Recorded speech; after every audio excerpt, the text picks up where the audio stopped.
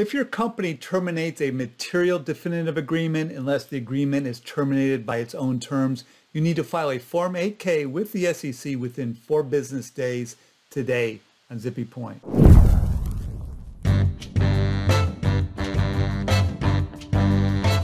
I'm Brock Romanek. I'm a big fan of yous. So triggers, an item 1.02 Form 8K is required if a material, non-ordinary course agreement is terminated otherwise and by the expiration of the agreement on its stated termination date, or as a result of all parties completing their performance under the agreement, and 2, the termination is material to the company. So the contract has to be 5 things. 1, the contract is material. 2, it's non-ordinary course. 3, it's not expired under the original contract.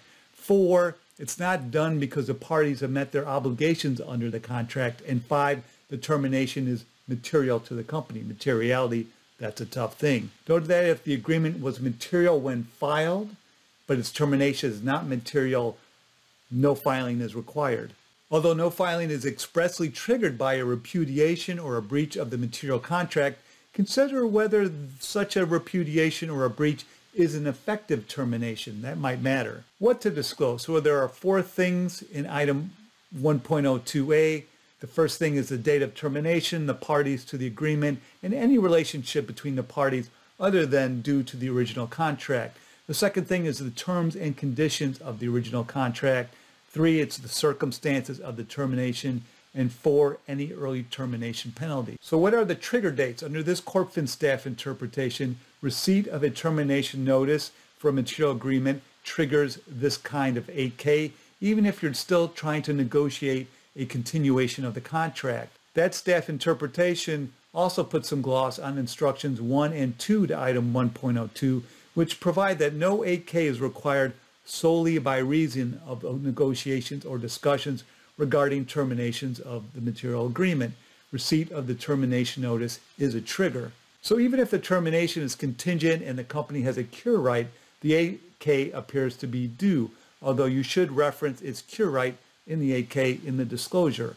And then in this CorpFin staff interpretation, if an agreement is automatically renewable pursuant to its terms, the sending of a non-renewal notice, not the expiration date of the agreement, is the trigger date. This is true even if the agreement does not terminate for a period of time. In this CorpFin staff interpretation, the failure of either party to deliver a non-renewal notice of an expiring contract by a specified deadline does not trigger, because in that case the agreement would have expired pursuant to its terms. So the exhibits for this type of 8K vary. They get filed. Item 9.01 is the item you use when you file an exhibit within 8K.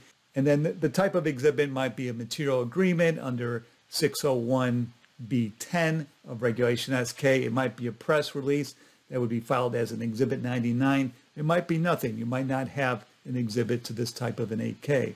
Let's talk about some examples. Here's one of a company prepaying a loan.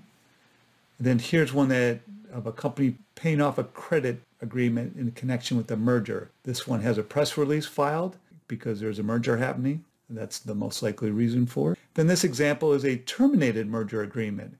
So the agreement to terminate the merger is filed under number 10 as a material contract. Here's an example with a termination of a supply and distribution agreement. And then here you have an 8K for a terminated lease, but a new lease is also announced, so and that new lease is filed as an exhibit number 10.